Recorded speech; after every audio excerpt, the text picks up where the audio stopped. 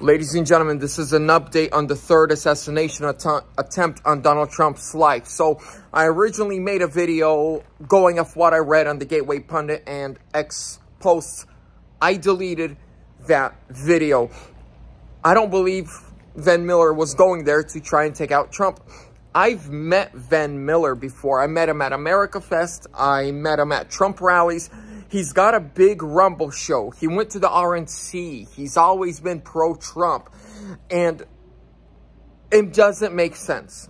I don't know him well, but I met him. I shook his hand. I was, you know, I think I was even on one of his, like, shows at America Fest. He was just interviewing random people, and he interviewed me, I believe. And this dude was super pro-Trump all the time. And when I actually went and read the sheriff report, they think he was traveling there to take out Trump, but he never said that's what he was doing.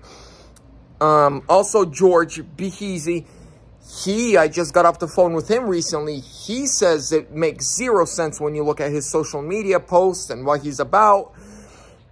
It's very interesting. It's very foggy.